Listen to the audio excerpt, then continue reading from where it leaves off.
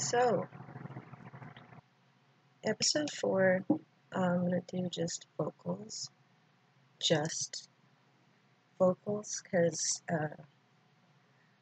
you might hear the fan behind me. The heat is going in here. I can't turn it off right now, but it'll probably shut off in the next few seconds. I've been getting over a sore throat, so feeling better. Don't have COVID-19 yet. Singing voice is coming back. That's a good thing because I have a show tomorrow. If you live in the Ypsilanti area, come down to Ziggy's, Michigan Ave, right downtown.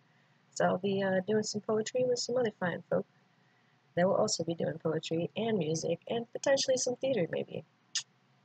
Never know. Getting ready for the performance tomorrow and reflecting on.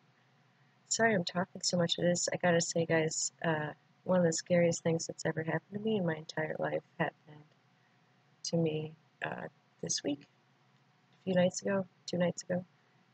And it's been almost 48 hours. I'm still in shock. I'm still shaking. I'm still sighing out loud, saying things to myself like, "Dear God, oh Jesus, oh dear God." Things that I don't usually say, especially out loud when I'm alone. So I see the symptoms of PTSD, which I already have, but it's on flare right now because there was some violent activity at my house, and I had to call the police for the first time in my life. And I'm 34 years old, and I've lived in Baltimore and New York City and Chicago, Southside Chicago, and I've heard gunshots before, and I've known gang members, and I never ever thought I would ever dial 911. I was hoping for the rest of my life, but I had to call them 4 times the other night, and I had to talk to them for a few hours, and it was fucked up. So if you know me, you know that I believe in nonviolence, and I'm not perfect, but I'm a believer in nonviolence, and I'm a practitioner of, and I try to follow the Buddhist way of nonviolence all the time, and I every moment practice. Practice is life. It's my entire life. It's the practice. So this was deeply disturbing to me, but also I had the violence kind of around me. I have some, sorry, it's hard to get my mind together after that.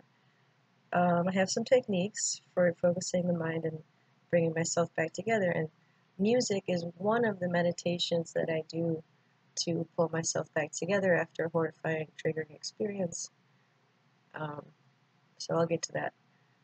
I'm going to sing a song that's not mine, but it'll be an original version of a song that was written by, I think, MIRAH, and I'll look that up and I'll put a link to the original in the text, whatever thing below.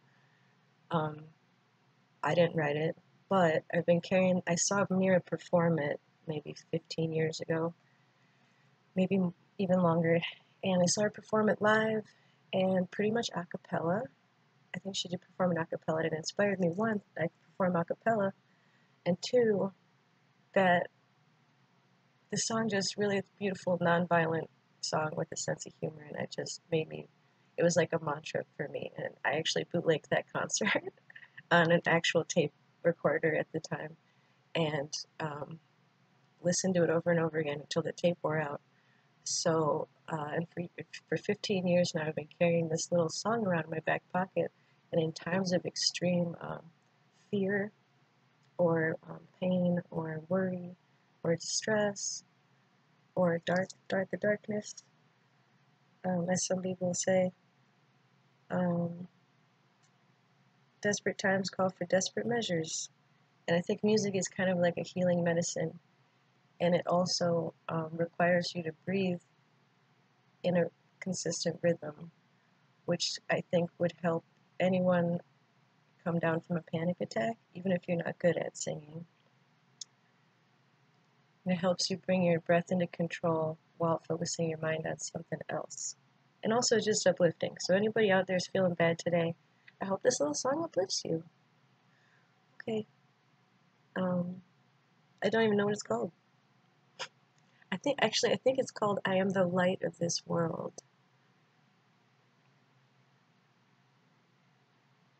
When you someday meet a lion, and the lion says to you, I'm the biggest, baddest cat there is, and I'll shoot you, yes, it's true. Well, you say to that lion that he should prepare to run. You say, I've been blessed with kindness, and that's stronger than your gun. I let love heal my heart. I let compassion guide me. I know when I got me a little light, and I'm gonna let it shine. Well, yeah, sometimes you get lonesome when you look into the night. But then you see how all the little stars shine with great big hope and make all of us free and bright.